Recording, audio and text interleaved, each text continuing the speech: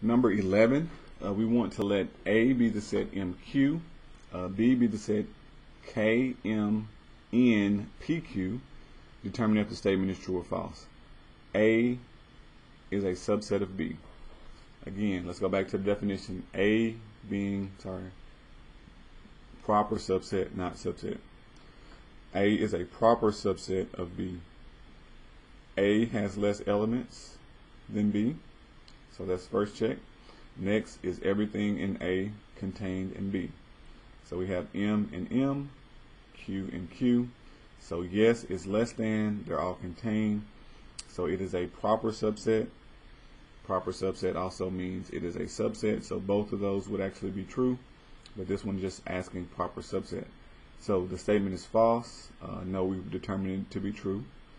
B says the statement is true. Every element of A is contained in set B, and A is not equal to B. So there is the definition right here of proper subset. So this is true.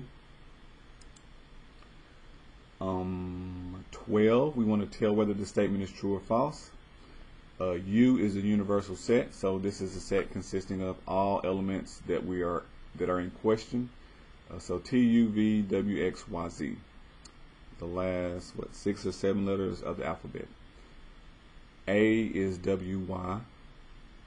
B, Z, T, V, X, W. C is V, T, X. D is W, V.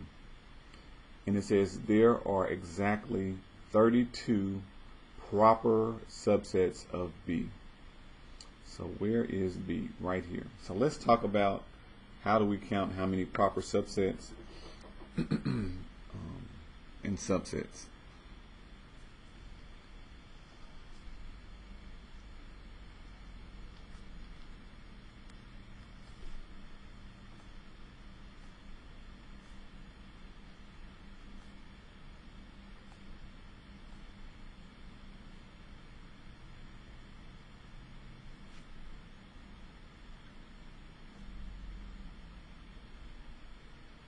Okay, so we're going to be counting subsets and proper subsets.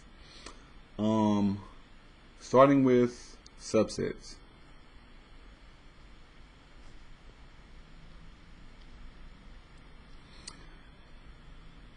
In order to count how many subsets, you're going to do the number 2, and it's always the number 2, raised to the power of the number of elements in the set. Number of elements.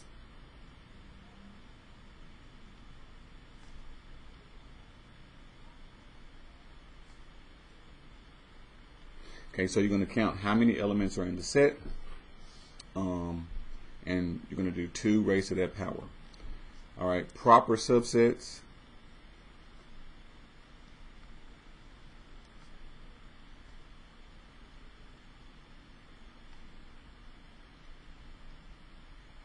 I'll give you a small example and then we'll just do the math. Proper subsets is going to be a similar formula. You're going to do 2 raised to the power of the number of elements again.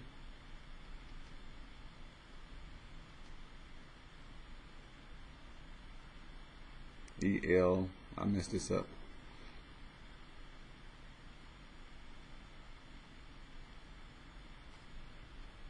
Number of elements in set. I'm just going to abbreviate. And then you're going to take whatever this number is and subtract 1. Okay, and I'll show you why that is right here below. So I'm going to use a small number example here. Let's just say, again, that set I used earlier, 1 and 2. We're going to list all the possible sets, all the possible subsets. So all the possible subsets would be the empty set, the set containing nothing, the set consisting of the element 1 only, the set consisting of 2 only, and then the set consisting of everything 1 and 2. Okay, so this is me listing all of these subsets. There are 1, 2, 3, 4. This set has 2 elements in it, so according to the formula we would do 2 to the second power. This means 2 times itself 2 times. 2 times 2 gives us 4. Alright, so that's how we get the number of subsets right here. The number of proper subsets, remember proper means, so this symbol means similar to the less than. It has less than the number of elements, less than the full number of elements. So the only one of these that contains all of them would be this one right here. So proper subset cannot contain everything. So when you get rid of that set, that's the -1, getting rid of the whole set, it leaves you with 1, 2, 3. So that's how we get this formula. 2 to the second power minus 1, which will end up being 4 minus 1. Sorry, you cannot see what I'm writing. Sorry. So all I did was wrote the 2 squared minus 1. So this is how we determine number of subsets, number of proper subsets. All right. This one is talking about set B. Set B has 1, 2, 3, 4, 5 elements, and we want to know proper subsets. Okay. So proper subsets means 2 to the n power minus 1. We got to do that minus 1 part. So there's 5 elements.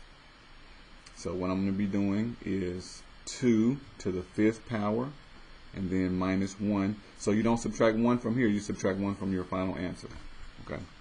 So this means 2 times itself 5 times. So 2 times 2 times 2 times 2 times 2, and then you subtract 1. Alright, 2 times 2 is 4. 4 times 2 is 8. 8 times 2 is 16. 16 times 2 is 32. So we get 32 minus 1, which gives us 31 proper subsets.